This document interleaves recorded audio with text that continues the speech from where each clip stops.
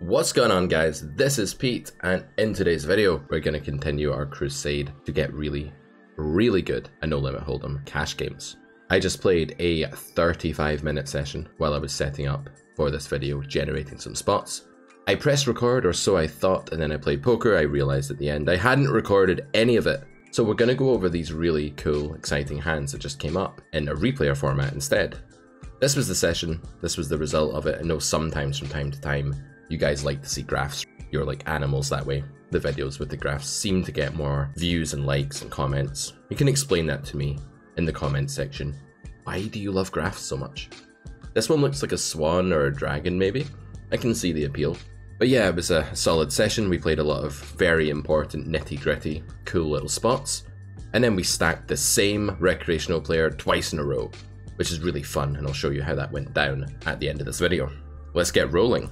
So the journey begins with the 6-7 of spades. Going to be doing a bit of reflecting today on my play, hence the title. Going to be doing a bit of introspection, asking myself whether I played okay. It's important that when you have a losing session that you build up your sort of self-confidence and your security with your play by analysing hands and making sure you did a good job. And equally it's important when you have a winning session that you scrutinise yourself and make sure you can find any mistakes that you make, so you can get something useful out of it instead of just basking in the glory of being up a few buy-ins. So we open 6-7 of spades, we get 3-bet. I think this hand is extremely close in EV between calling and folding. I think my opponent here is some sort of unknown weaker player, which makes me think that their range is constructed way too linearly. And linear means from the top down, without enough bluffs, without the calling region in the middle that's separated by value and bluff on either side. So we call. The flop is queen jack 7. We hit bottom pair, villain picks a fairly weaker player, typical sizing. There's nothing wrong with this sizing here whatsoever. I'm not saying this is bad, like let's call him a fish. I'm just saying I already suspected this was a weaker player, and this is further evidence. I peeled the flop. I don't think against the bigger size and against a stronger range that we're actually able to raise here. I think you can raise hands like bottom pair against merged small c-bet ranges. I don't think there's much merit to this here. I think this hand is too mediocre. I think villain is polar enough here. On this texture, they have enough hands that will just want to jam, that they're going to re-deny our equity to us sometimes if we raise here. So I think call is the play for sure in this spot. Although I will say that against someone weaker, this is actually getting a bit closer to fold than we would like. This would be a really standard continue against most ranges, but against a recreational player that's maybe a bit tighter and too linear pre, this is a very bad board for us actually. It's much worse than you'd expect it to be. If you can hear my chicken going outside, then just live with it. The window's open. I can't be bothered getting up and closing it. There may be some chicken noises in this video. Queen of clubs. We check. My plan was to, I don't generally plan ahead very often. Like I don't say like I'm gonna check with the intention of, but in a spot like this I think there's nothing much else to think about. It's okay to plan our next action. I am gonna fold to a bet here. One reason for that is just that I have a fairly bad hand. Like I just don't have a lot of redraw here. The 6 has been counterfeited by the queen. So usually when you have a pair on the board, you have the sort of blessing of being able to hit 2 pair or trips and you have 5 outs. But here the 6 is going to be pretty bad against villain's value range, so not a redraw out at all. So probably going to be check folding here in equilibrium, but also especially in reality against what I think is an underbluff node. The river is interesting. There are 2 options here. You can go for a very small block bet, probably in the vicinity of about 5th pot, or you can check. The block bet is a bit misleading to a lot of you guys watching this, so you might have this idea that a block bet's function is to stop the opponent from betting. That's not really the whole thing. Like the block bet needs to either be a value bet or a bluff, so I need to basically think that my hand is good enough against my opponent's range that I can value bet. If I go like 5th pot, maybe that's the case, but it does rely on them actually peeling like ace high a lot of the time and stuff like that. And I don't actually think people are going to find the necessary calls even against quarter pot or 5th pot here. So I did elect to check. The old classic check evaluate. Coaches that don't know what they're doing, they love to say that. Why don't you just check evaluate the turn? Like, why don't you just say check the turn? What the hell is this evaluate? Like, how is this part of the line? You should always be evaluating, you bozo. Always. So shut up. Shut up. Anyway, we check. Villain checks back. We win. This time they have ace king. I think this is a better line in practice. I think it's less of a clear bluff catch this spot. I'm probably going to check fold this river against what I think is a weaker player with too linear of a preflop range. Although bet check bet can be overbluffed, it's less so in a 3-bet pot, and it's less so against people with too strong or linear of a range preflop. So I'm probably going to check fold the river here because I don't think villain has landed here with enough combos of like the 10-5 suited that they should be 3-betting pre and all of the other combos of that nature. Let's go for an open here with the queen jack. This is a board on which I'll use big bets, villain folds. I can check this hand back sometimes. I'm not pure betting this hand. Bet and check do have the same EV here, in theory, and I do like to put this in my checking range. I don't see a reason not to. So absolutely fine with this. If this was like a bad stationary weaker player, I would bet, and I would just consider my hand like a value bet because I'm drawing so nutted here, and I have the spade as well. I would just think I'm pot building for lots of really juicy, advantageous nodes in the future I can value bet on. But apart from that, I'd be mixing. I'd be betting this at a higher frequency than normal for my range here, which probably bets about 50% of the time. Okay, fives. I think this is a call and only a call because villain is 3x. We can go ahead and make the very likely judgment that they're going to be a recreational player. Flop a set, good times. This will be a pure check raise. But alas, villain checks back. We head over to the 3 of spades turn. Now, how should we think about this spot? I'll show you what you do. What you do, which is wrong, is this. I gotta bet, man. I gotta get value here, man. I gotta get value. That's wrong. What you should say here is that there are 2 ways of getting value. We have this rule in the Carrot Poker School. We talk about this a lot right from grade 1, but especially in grade 2 lecture 5, where we cover the out of position game and the concept of urgency. The rule goes as follows. Whenever you can check raise for value, you don't have to bet. That's not universally true. There are exceptions to this rule, but usually this is a really good starting point. So if you think about it here, this is a node on the game tree where people delayed c-bet a ton. They bet their air here. They're like, oh, he checked twice. I'm going to bet now. I'm going to win the pot a lot. And they're right. Most people are overfolding this node when they check. When I say node, I just mean point in the game tree, like decision point in the hand. Given this node is bet very often, we do not have to bet here ourselves. We can bet here ourselves, and the strategy I'd concoct here would be to overbet or check. And overbetting is fine, but check raising with a large sizing with a very polarized range is also completely fine. And this time I roll, and I roll a check because I don't actually know what is better. If I knew that the fish was really stab happy, I would check every time. If I knew that this fish was really check happy and passive, I would bet every time, but I didn't know. When they check back a second time, it does begin to skew the player type towards being someone who on balance is a bit more passive. This isn't universally true, of course, but I do think it's a pattern. So now in game theory, I think again I can check raise because I'm out of position. If you can check raise, you don't have to bet. And I also block the 4th pair here, which is a very typical example of a hand that will check back twice and then call. When you block the middle of your opponent's range, you have polarizing blockers. When you have polarizing blockers, this is all grade 2 lecture 5, you will cause your opponent's range to be more polar through your own card removal. That will increase villain's bet frequency slightly, and therefore GTO and solvers are going to be like, actually you can check raise. But I think someone that's checked back twice rather quickly, check turn quickly here, we don't see that because we delete record it, like a BaBOON, but he did check back quickly, and therefore I think overbet's going to perform best. I'm tailoring my hand to my equity, my sizing to my equity, because I have like 100% equity. I use a very large sizing. This is the biggest bet in my toolkit of bets at this point. If I had a weaker hand like Jack 4, I would not use this sizing, or 8-9, I would use a different sizing. I have bluffs for all of those sizes as well, if I'm caring about that. Right now, well, I do, but I'm not caring about that right here. All I'm thinking here is, let's go really big because we have a really big hand. Poker's simple. Will I increase my fold equity with this size? Yes. Is that a problem? No. Am I trying to maximize my call frequency? No. If I was doing that, I'd bet 1 big blind. I'm trying to maximize EV. We win more when we get called. We get called. Get 8-9. Let's move on. 3-4 in the big. We defend very standard. This is going to be super high frequency raise because we have the unblockers to the folding range. They're folding a jack or a 9 or an 8 or a king or a queen. They're not folding a 3 or 4 because they just don't have a 3 or 4, really. They're not folding pairs here. We go for the raise. I think if this was if you're playing 50 NL, you can probably like raise this every time. See, if you're playing an anonymous game, like you play on like Ignition or one of these, you know, godforsaken sites on the other end of the universe, if you play on a site like that and it's anonymous, you can just raise every single fucking time here. Like you don't have to care about how much of a baboon you become with your raise frequency.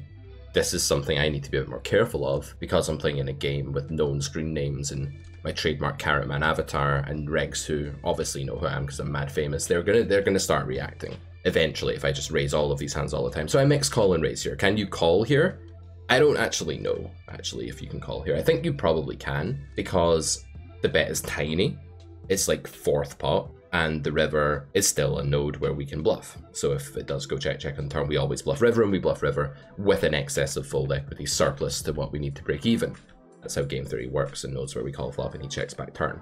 So that's all very well and good, and he folds and there's nothing else to say, and now we move on to another fives hand, and you can call out the small blind, guys, and maybe you think you can't, because someone once said, don't call out the small blind. You were like, okay, and you remembered it for like 8 years and never called out the small blind. That was a shame for you. Actually, you can call out the small blind, because it's fine.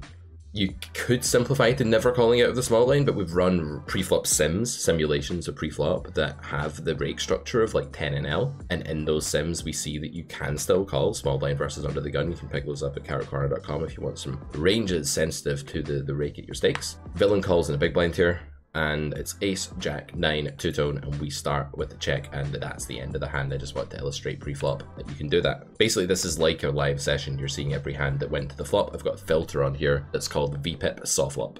So pre-flop opportunities, VPIP, flop actions and opportunities, soft flop, end of filter, that's it. Open ace-7, king eight-7. This is against a fellow coach. I know this coach, he coaches on run at once. I won't say any more. He's probably good at cards, I would think, if he's a coach on run at once. Check, check, check, check, standard stuff. Middle of range, I could bet flop. I'm mixing bet with this hand on the flop, the ace of hearts. Makes that viable. It's in this 5 outs. There's a lot of like value-y, nutty stuff going on here. So you can definitely bet this hand for a mix of denial and value in the flop. It's fine. On the turn, we check back because at this point in the game tree, we just have absolute middle. On the river, we still have absolute middle. I'm not so sure the ace-5 is a pure check. Is ace-5 a pure check on this particular run out? I'm wondering. This hand has been severely demoted. This is very near the bottom of my opponent's range. Maybe he's mixing bet here, maybe he's not. But I'm not so sure that this hand is always going to check. Should we ask the solver? I think we should ask the solver and find out. Here's the sim. Magic. So they check. And we're meant to bet 60% globally, ace-7. Have a look at this. With the ace of hearts, it's almost a pure bet. I was betting this 75% of the time, because I only do milestones of 25, 50, or 75, or 0, or 100. That's it. As you can see here at the bottom right, the ace hearts 7x combo is like 90%. Does that make me bad at cards? No, it doesn't really matter. It's kind of stupid solvery noise. It's fine. So we check back, and then the turn came something. Remember, it was a 10 of spades, river was a 9 of clubs. So my main question here is like, now it's a pure check. Why our showdown value went up? It went up. There's only one more card to come, and villain checked again. So now we're in a node where we know we're not making a flush. We know we're probably not making trips or two pair, or at least we're closer to knowing that than we were on the flop. So while our showdown value kind of went up against villain's second check, or maybe it didn't go up, but it didn't get much worse, our ability to value bet and win really big pots with a mighty hand has diminished significantly. So this is no longer a hybrid bet of value and denial, it's now a check. We talk about hybrids a lot in grade 3 of the Carrot Poker School. This is not a hybrid, it's showdown value. So we check back again. On the river here, we don't actually have the offsuit aces. This range is actually a little bit too tight. I think I used the wrong range pre-flop. You should have some ace-5 off and stuff like that, of course. But anyway, if we look at a hand like ace-5, the interesting pattern here is that you do want to bluff as villain, but only when you have the busted flush draw. And this is really interesting with the offsuit ones. It's probably going to be the case that if you have like one heart, you can bet, and when you don't, you check. And the idea there is that we would have bluffed our heart hands very often on the flop or the turn. So we don't have a lot of heart air here. So the hearts are actually going to unblock the air that we do have. And that's going to be a good thing for villain's fold equity. So that's why it's pure to bluff the busted flush draw here, but not pure to bluff the other ones. But it turns out that this world is not so good for villain that they can be bluffing random ace high here. They do start pure bluffing when they get down to queen high. But ace high is still checking for a tiny bit of pot share, so villain obviously does a good job of understanding that. Interestingly here though, we should note that villain's hand did actually contain one heart. It wasn't the most relevant heart, it wasn't the ace, but the 5 of hearts is interesting. It's a better 5 to bluff with than the other 5s for the same reasons, so maybe this hand isn't a bluff, but with ace of hearts it is, or something like that. Okay, ace jack, villain bets, small blind here, we peel. This is a strong reg. And this is actually the villain we battled against, who's called My Name is Carl. We battled against him in the last installment of this. I may actually just turn on player names here, because I think it's kind of cool to actually see who is who here. So there you go, this is My Name is Carl. He goes ahead and bets half pot. He stacked us a couple of times last time, so obviously we're out for blood. I think this is a pure call. I mean, you could raise some hands of this nature, but a little bit lower down in showdown value. So things like Jack 10 with a heart, King Jack with a heart, King 10 with a heart. Definitely raise candidates. I think ace jack is a bit too high up here in this configuration in position, at least. out of position should be 3-betting this flop sometimes if we raise, so that's what we need to be a bit wary of. The 6 of hearts, I think we have a mixed bluff in this hand. I think we can definitely go ahead and bluff here, and we can definitely check and delay our bluff until the river. If the texture runs out really dry, we may decide we have enough showdown value to check down, but on many runouts we will plan on actually bluffing the river. Not this one, because we hit the jack of diamonds, but villain goes ahead and bets about 60% of the pot. I've noticed this player use this sizing a lot. It just appears to be like an unfamiliar size that people aren't used to facing. Like, we're used to facing block bet, we're used to facing big bet. This is neither here nor there, so maybe that's the reason for it. When you have a hand like this, your first job is to understand, do I have a bluff catcher, or do I have a value beater? Do I have a hand that could beat some of villain's value bets? Well, is he value betting ace jack here? I probably would think so for a smaller sizing, but I don't think so for this sizing. I think this sizing is probably about queen x plus. I'm not 100% sure on that, so maybe this hand is like flirting with the idea of chopping with a value bet, maybe. But usually the only thing we'll beat is bluffs, but that doesn't mean that we fold, because we only beat a bluff. I remember like back in the day people used to say, just fold, you only have a bluff catcher. It's like, yeah, but villain is over bluffing this node. So obviously this is a strong player, I don't want to like accuse them of over bluffing here. A lot of people would over bluff nodes like this, because it's quite hard in the wide configuration of small blind versus big blind to keep your bluffs in check, especially if you don't check enough good hands on the turn. So bad players, weaker players will over bluff this node a lot. Not all of them, but many of them. Strong player, not so likely. And so I want to really think about my blockers here. So I have the jack of hearts. What does that mean? Well, similarly to what we just looked at, if villain had a heart, they would very often be bluffing the turn, but this doesn't actually matter when the jack pairs, right? So the jack of hearts isn't a negative blocker anyway, but it still wouldn't be anyway, even if this river didn't give us a pair, because villain bets hearts in the turn, right? This is a scattered aggression spot where villains reach the spot by going bet check bet, not bet bet bet. So the heart blockers are not actually bad in these situations at all, especially when they have a pair. The ace seems like a kind of neutral card. The jack is clearly like quite positive in some ways as well, because it blocks 2-pair like jack 8, jack 7, jack 6 suited, queen jack, pocket jacks. I think this hand is like far better than what we usually have in this spot blocker wise. I think it's got above average blockers overall. I don't think the ace is a negative blocker, because I think it's mainly going to be like king high, 10 high that bluffs in the river here. Some ace high for sure, but not lots. So I think this is on balance just a positive hand and a call. Classic bluff by villain, really good bluff on the river. You definitely want to use this one. This world is quite good for your range. The jack bails your range out a bit. You have the bottom of your range, you're unblocking a lot of folds. This is definitely a combo you want to bluff river with, and I think this is a combo we want to call with. So I think a normal hand by both parties. Another flat with 5s out of the blinds. Not much to see here, just further reiterating the point that when you have weaker players at the table, note the stack size, you want to make these calls. King jack, go for an open, call from the big blind. Jack 10 forward two-tone, going to use big bets on this texture, betting range maybe, I don't know, 60% of the time, hand, let's say 75. Use my high bet frequency, villain folds. This is just catching all kinds of hands, right? So you can just see what a normal session looks like. 3-bet here by small blind, we peel. Looks good. I think even if we have the club here, which we do, I still don't think we can peel third pot with this hand in this configuration. If we're against big blind, I think we can maybe peel, because big blind has a way higher density of like 10-9 suited, ace-5 suited, etc. But small blind is really quite linear and top-down, like big card heavy. So this board is extremely good for small blind's range. And I think under pairs, there's two aspects to them. One, do they have a club? And two, how vulnerable are they to villain's redraw, and how many of their merges are they beating? So 3 aspects actually. This hand does have the club going for it, but it's so low down that it's losing to merges like 10s and jacks that people will bet here because they'll bet all of their range. And furthermore, it's very vulnerable. When it is ahead, villain will always have 2 overs. That's not the case if we have 2 jacks. So I'd call jacks with a club here. I would not call jacks without a club, and I would not call, or maybe I could call jacks, but I wouldn't call 10s without a club. I would call 10s and jacks with a club. I wouldn't call 7s without or with a club. That's how I'm thinking about it. Queen 7, open from cutoff, bottom of range, call. Mixing in quite a bit of big bet with this hand. If the global frequency is about 40 here, I probably bet this hand about 50% of the time. I roll a bet this time, villain calls. 5 of clubs river, goes check check. I think I can bet this turn because I don't have diamonds.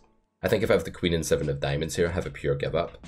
This is not a terrible spot for me. My range quite likes the 5 actually. Okay, so does his, but we make some very invincible overpair now.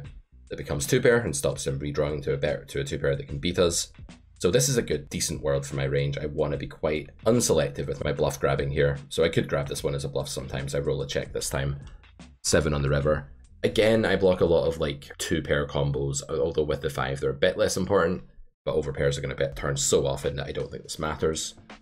Against the smaller sizing now, again, it's like almost third pot, but a bit bigger. It's like the block equivalent of his almost half pot, but a bit bigger sizing that we saw before. I guess with the Queen of Spades, we're not really blocking that many bluffs. We're blocking Queen Jack off and Queen Jack of Spades and Queen 9 actually. Yeah, maybe this isn't a great bluff catch, but we are blocking pocket sevens, which could take this line, just trying to like induce something as it blocks a bluff catch.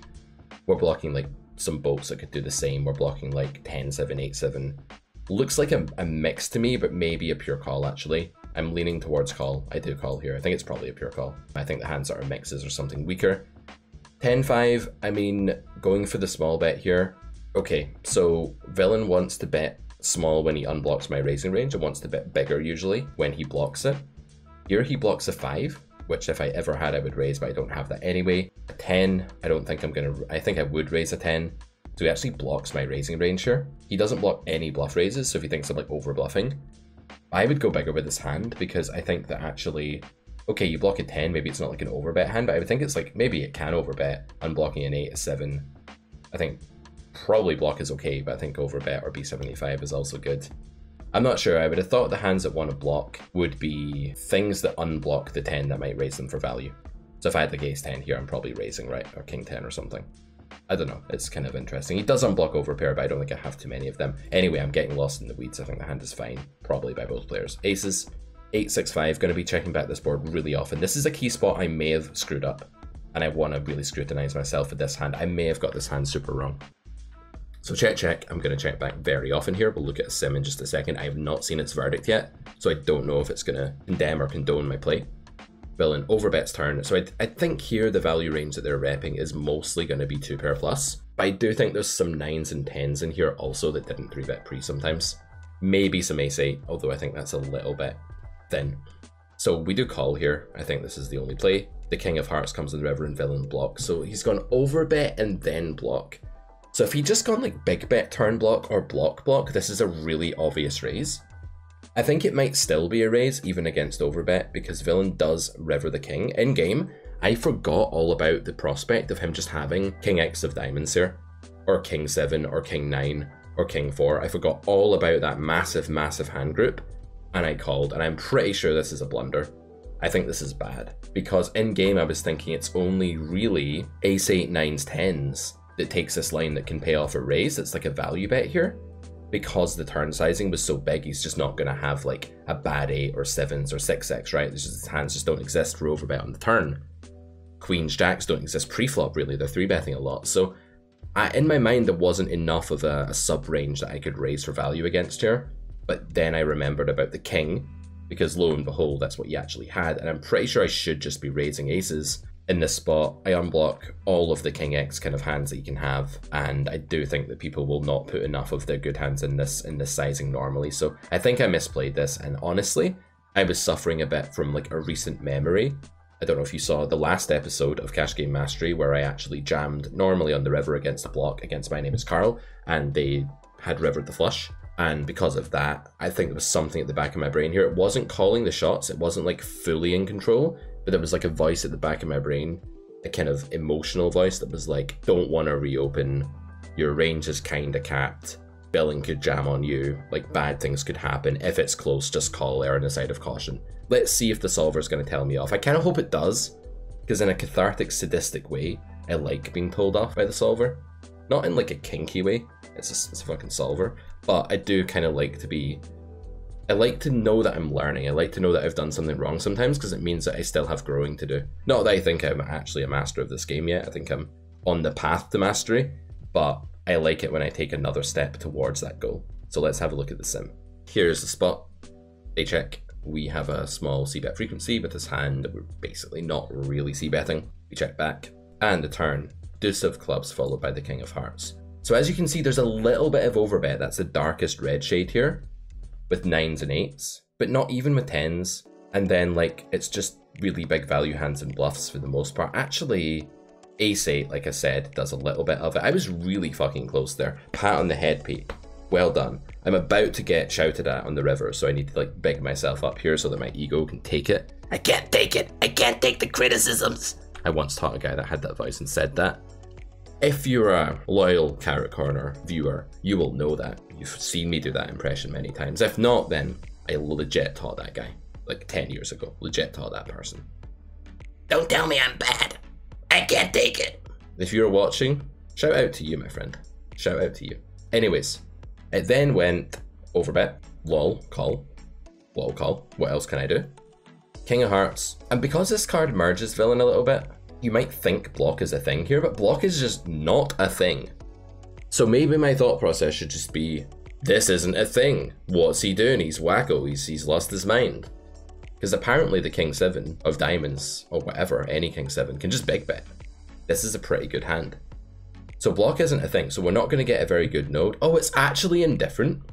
It's actually like, Pete, you know what? You do you, it's close, it's super close. In that case, I think I should raise because I think that pool will be underprotected exploitatively and I should just, and it won't 3-bet bluff me much. I think I can get away with this. I think this is just better unbalanced, but it's good to see that it's actually close.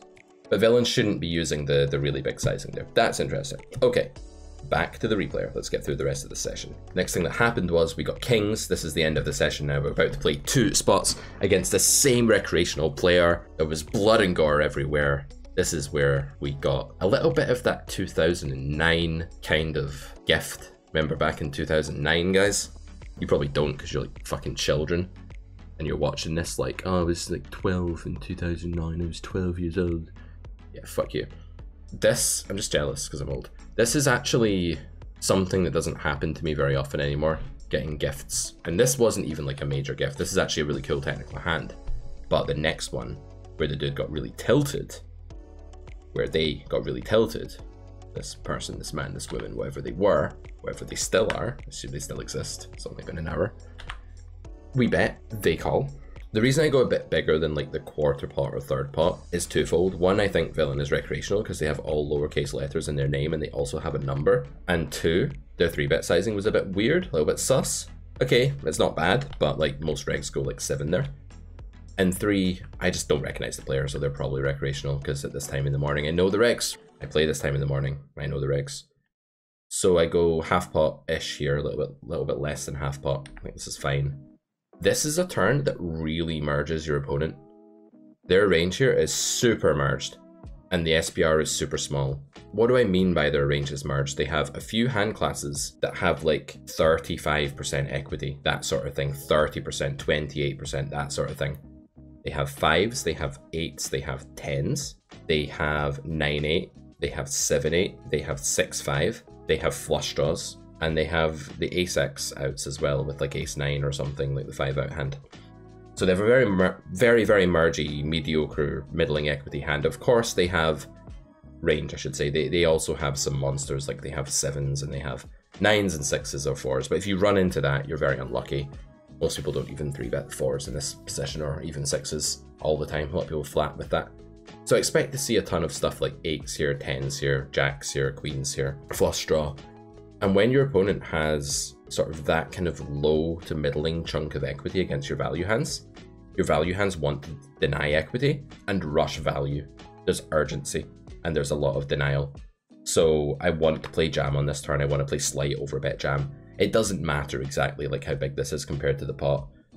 The idea is it could be 120% pot, it could be 80% pot, it could be pot sized. But we want to play this large jam here against such a merged range. If this board was like ace, ace, 5 deuce, we don't do this. We just bet third pot again because their villain's range is way more polar. We don't use massive sizes against polar ranges. Carrot Poker School 101, basically all the way through grade 1. You'll hear me talk about this stuff if you pick up our school, which you can do over at carrotcorner.com. And on the river, it turns out that he had 8s, which is very normal. The snowmen run into the kings and lose. The very next hand, no, sorry, this hand happened in between. I called,